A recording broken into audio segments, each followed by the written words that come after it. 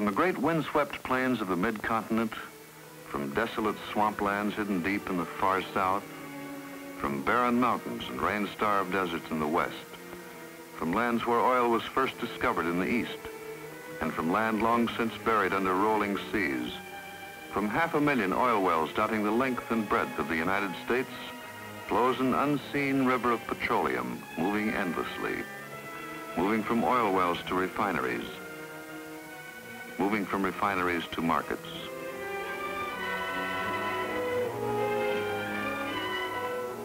Strangely enough, one seldom sees oil in transit. On the high seas, tankers conceal enormous volumes of oil in steel compartments. Overland, oil hides in tank cars, often rolling at express train speeds. Underground, it tunnels through a network of pipelines and pumping stations. The nation's rivers cloak its traffic in ponderous barges, and it rides to market within the protective hull of a big tank truck.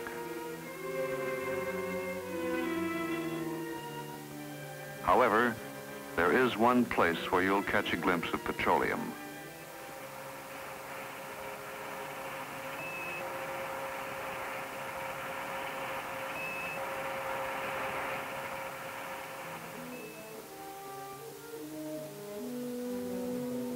But by then, it has ceased to be petroleum in transit. It has become transportation itself.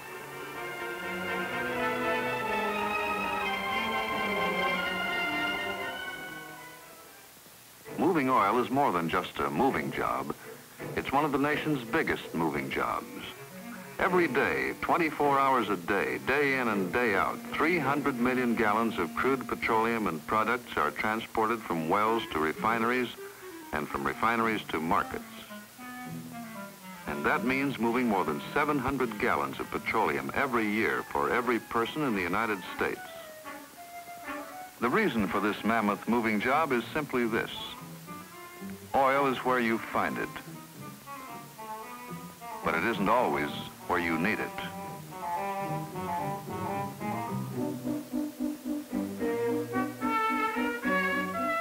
Some of our largest oil discoveries have been made in the mid-continent and southwest, where more than 1/2 of our oil is presently produced.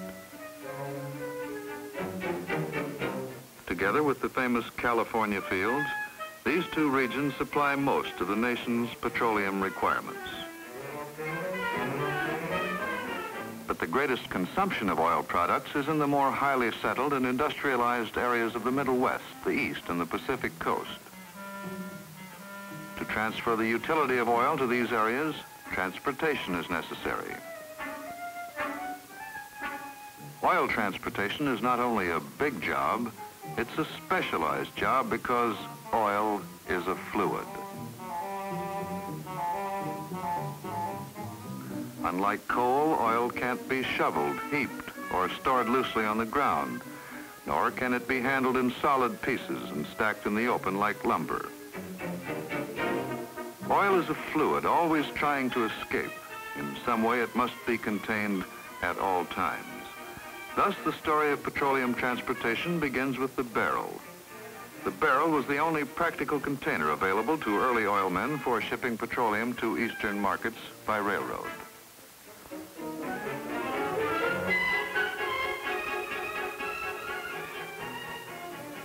However, the nearest line was some 20 miles away from the oil-producing region. There were two ways of moving the loaded oil barrels to the railroad: in flatboats when the water was high enough, a hazardous method at best,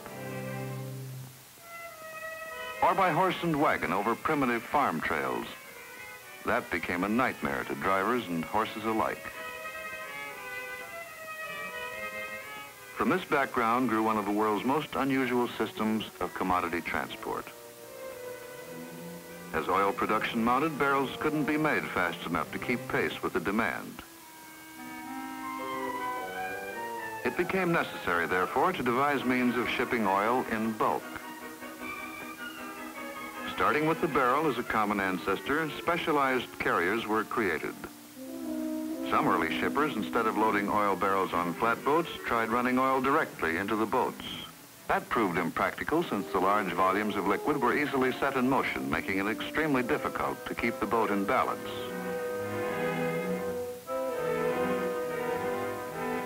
Then someone had an idea. Why not build the flatboat itself in the form of a group of barrels? A barge consisting of compartments into which oil could be loaded and pumped out at the end of the journey. That practice kept the boat in balance, solved the problem of bulk shipments by water.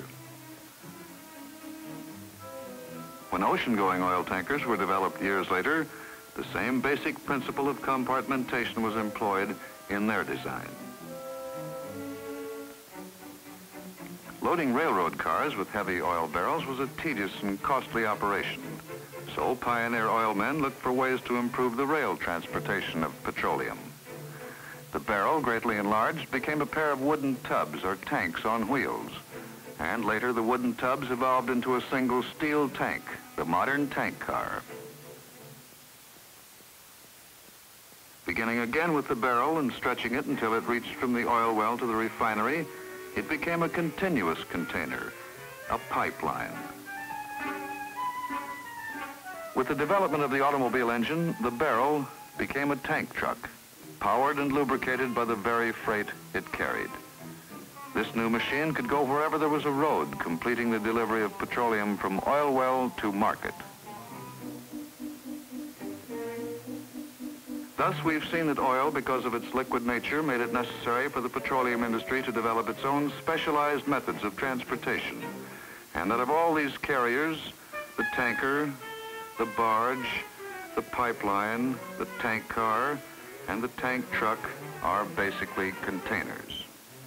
Over the years, petroleum transportation has grown into a vast network of movement, with ocean routes, waterways, pipelines, railways, and highways, all woven into an immense pattern reaching every part of the United States. Today, the movement of oil from wells to refineries and refineries to markets is practically continuous. It's as if your local service station were connected to an oil well hundreds, maybe thousands of miles away. Maintaining this continuous flow of oil is an exacting job. It requires careful planning, close coordination, always to get enough of the right product to the right place at the right time.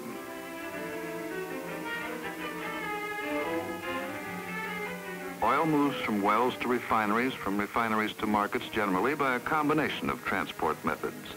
The most efficient combination depends on the relationship between the source of the oil and the place where it's needed. For instance, oil bound from Texas to New York State may travel by pipeline or by barge to refineries on the Gulf Coast. From there, the finished products are shipped by tanker around the Florida Peninsula, up the East Coast to marine terminals at large metropolitan centers. Moving inland, the products travel by barge, by tank car, by pipeline to bulk depots. From there, final distribution is made by tank truck.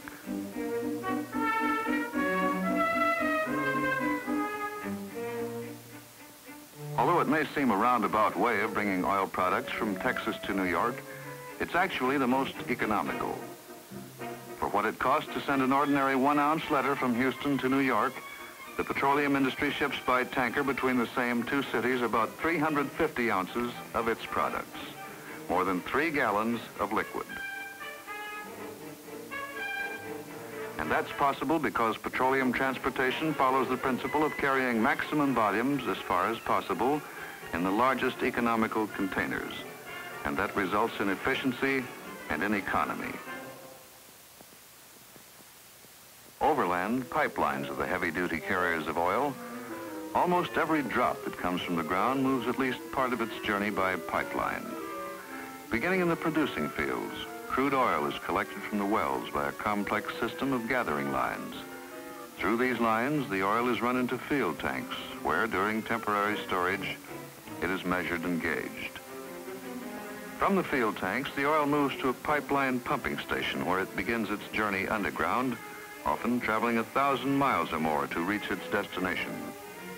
Powerful diesel or electric-driven pumps force the oil through the lines from pump station to pump station. These are located at the proper intervals to keep the oil flowing at a constant speed.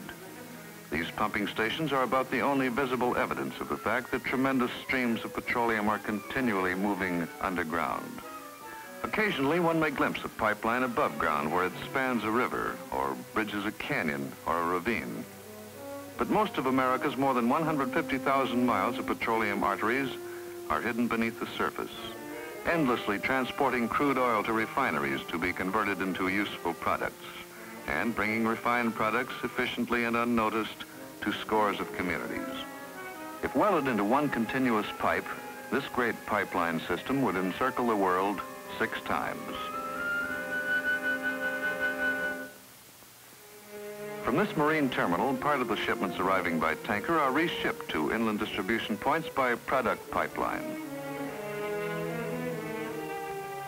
The remarkable feature of product pipelines is the fact that as many as 22 different products can be pumped through the line one right after another. The movement and distribution of the various products in the line are supervised in a central dispatching office which operates on a round-the-clock basis. Here, a carefully maintained paper tape records the exact location and quantity of each product as it moves through the line. And skilled personnel guide the complicated operations by means of an automatic remote control system. Code numbers are dialed on a telephone dial. Pumps start and stop, and valves open and close at pumping stations hundreds of miles away. While enormous quantities of crude oil and products are moving underground, heavily laden ocean tankers are carrying on their coastwise movements of petroleum. The tanker is the largest single unit in the scheme of petroleum transportation. A vessel like this one has a capacity of more than 5 million gallons of liquid products, and there are larger ships that can handle almost double that volume. Usually, tankers of this type can be fully loaded in about 12 hours. This tanker takes on a multiple cargo: gasoline, kerosene, and fuel oil. These products are pumped in from the refinery storage tanks nearby on shore. The tanks are connected to the dock by a system of loading lines. Flexible hoses connect these to the ship's pipelines, which lead to the various tanks.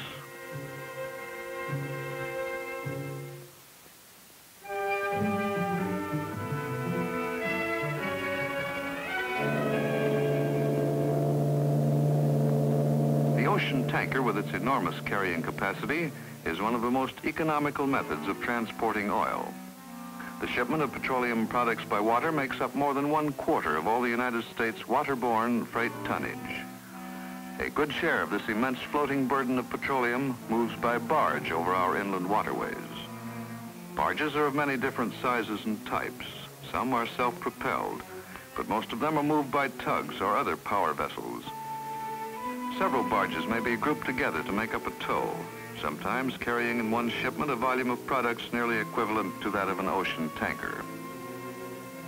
Barge movements are ponderous and undramatic, but they are a vital part of the overall plan to ensure adequate supplies of petroleum whenever and wherever needed.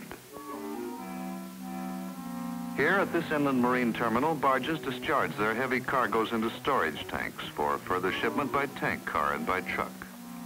Storage facilities, while they don't move, serve important functions in the transportation scheme.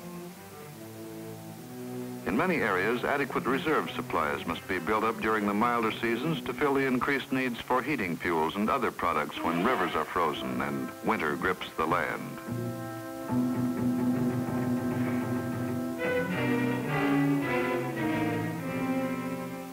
In addition, storage tanks are necessary to provide flexibility at all points where shipments are transferred from one type of carrier to another. For instance, at this inland bulk terminal, products arriving by pipeline are received in the terminal storage tanks. From the storage tanks, the products move out for reshipment by railway and highway. Tank cars are loaded at special racks designed for loading a number of cars at one time. Here, trained and experienced hands carefully guide the loading operations. Tank cars are used mainly on the longer overland hauls to supplement pipeline and waterway transport. The tank car is especially useful in the delivery of large bulk shipments to industrial users of fuel oils, of solvents, and other special products. Last, but by no means least in the pattern of petroleum transport, is the versatile truck. Here at this bulk depot, one of thousands scattered throughout the country, tank trucks are being loaded to carry out the final distribution of products to service stations, to homes, to farms, and to industrial users. The petroleum industry uses many types and sizes of trucks. Perhaps the most familiar to us are the trucks which deliver gasoline to our service stations or fuel oil to our homes. Other types especially designed for handling asphalt and road oil, for the transportation of liquefied petroleum gases under pressure, or for the rapid refueling of aircraft. The tank truck is the most flexible of all the petroleum carriers. Pipelines, waterways, and railways are of necessity limited to certain fixed routes, but the tank truck can go wherever there's a road. The tank truck, then, is the final link in the big chain of transportation that links distribution points and huge refineries, and ultimately, the distant oil fields as well with your fuel tank. All these complex operations must be coordinated and balanced to serve the needs of everyone efficiently, even to the most remote of isolated communities. Thus, by pipeline, by ocean tanker, by river barge, by railroad tank car, and by highway tank truck, the power of petroleum moves from oil wells to markets everywhere. Oil powers more than 50 million motor vehicles. Oil brings prosperity to farms that once were too far from a town or a railroad. Oil allows industries to spread their operations into many smaller plants removed from metropolitan centers. Oil brings the products of our industries to farmer and city dweller alike. And in 1,001 ways, the energy of oil makes possible our great flexible system of transportation. It is this channeling of petroleum into all the nooks and crannies of the land that has made possible an entirely new way of living. For it has placed at man's disposal portable power, a means of transporting himself and his possessions with speed, with economy, with flexibility.